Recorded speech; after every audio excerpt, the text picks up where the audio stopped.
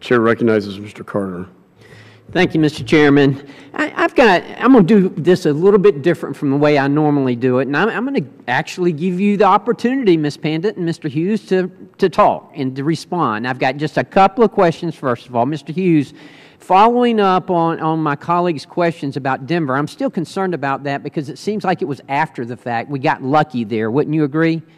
I mean, so why aren't we doing more of that now? Why is it that we were there after the fact, after they had already been on the plane and after we got them back? I mean, that seems like the logical thing of what we should be doing. Yes, and there's an easy answer for that. There, like the gentlewoman said, there is a handful of people in the federal government working on CVE, and there's a shoestring budget without a shoe or a string. You literally couldn't be able to cover the number of places you want to go to, which is why the White House did a pilot program, which they did trial and error, and they've done enough error and enough trial to figure out what makes sense for the next type of wave on it. Okay, before I get to Ms. Pandit, I want to ask you one more thing. It's my understanding that specifically with one of the many violent groups that we have out there, when we talk about ISIS, that one of the things that we've been doing to counteract them as far as the social media is concerned is that we've had kind of a tit-for-tat approach with the tweets. Is that working? So I will defer to my colleague from the State Department on the international side. On the domestic side, I think there's a lot more we could be doing. So right now you have a State Department CSCC program that's doing kind of think again, turn away, counter-narrative programs, and they've had their ebbs and flows on success on that. On the domestic context, when we talk about Americans who are watching this stuff online, there's at least two things the U.S. government can do tomorrow to figure this out. First thing is they need to give community partners the left and right latitude of what they can do online. So if you're an imam from Pittsburgh and you want to do counter-messaging online to a bunch of kids on ISIS, you're not going to because you're terrified you're going to end up on a watch list. So we need to tell them what the right and left latitudes are, what's acceptable to do online that you won't run against your local FBI office. That's the first kind of easy thing you could do, a 2 to 3 page type of legal guidance for communities on that. And the second thing we can do, and Farrah will talk about this, I think, is about that convening power. The White House, departments and agencies have an amazing ability to bring people together. So you can bring social media providers with those credible voices that Farrah talked about and hope that there's something good to come out of it. So credible voices know what the message is. Social media knows how to get the message out. I was in Sacramento 8 months ago, and an imam, after we talked for a while, he raised his hand and said, Seamus, I'm going to do counter-ISIL messaging. And I said, that's great. Well, how are you going to do it? And he goes, I'm going to hold a phone, and I'm going to record a video, and I'm going to explain to them why they're wrong.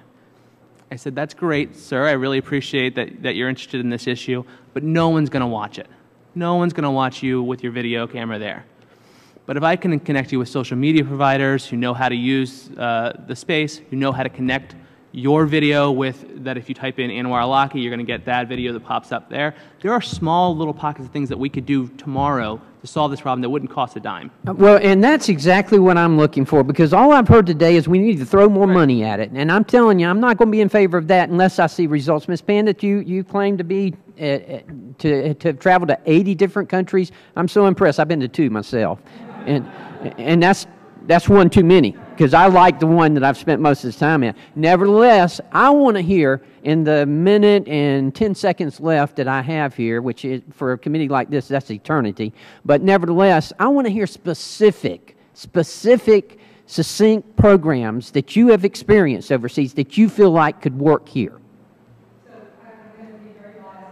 We seeded, thank you, that we seeded several programs at the Department of State that have promise. When I left the Department of State, I gave all my programs to outside entities so that they could bloom. One of them is at the U.S. Institute of Peace. It's called Generation Change. It has 30 chapters around the world of more than 600 young Muslims under the age of 30 who want to push back against extremist ideology. Why aren't we scaling that up? Another program that we seeded is called Viral Peace. It's teaching young kids online how to push back in their own voices and in their own own ways. It's what Seamus said. You can't do it in a very hard way. You need to do it from peer to peer. It has to be attractive to them. It needs to make sense. So Viral Peace is a program that learns how, teaches kids how to push back online. It's now living at Harvard University. I could go on, sir. There are things that we seeded in the United States government with U.S. taxpayer dollars that are living outside of government right now that can be scaled up.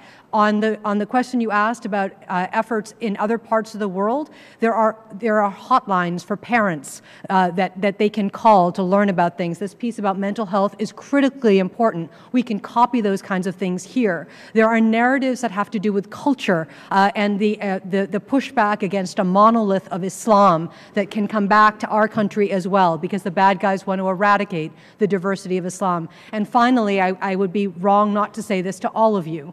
The ecosystem that has been growing for more than 20 years, 2 decades, is the ecosystem that has allowed this stuff to grow. As Americans, we have to be clear about what's happening in mosques around the world, and with textbooks that are being sent by our allies to citizens all over the world that is influencing the way these young kids think. That is part of it as well, sir. Absolutely. Well, thank you very much for your work, and thank you, Mr. Chairman, for this bill, because I believe that our intent is exactly what she's describing here.